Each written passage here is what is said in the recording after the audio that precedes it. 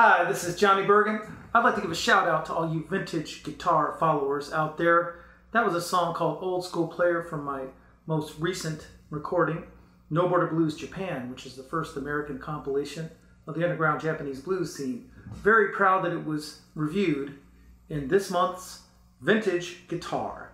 You can check out that review and lots of other great stuff at vintageguitar.com, and you can check out No Border Blues at Delmark Records. That's delmark.com out of Chicago, Illinois. Thanks a lot. By the way, this is a 61 Rickenbacker. Very special, cool guitar going straight into a deluxe reverb blackface reissue. So hope you enjoyed the sounds, and see ya.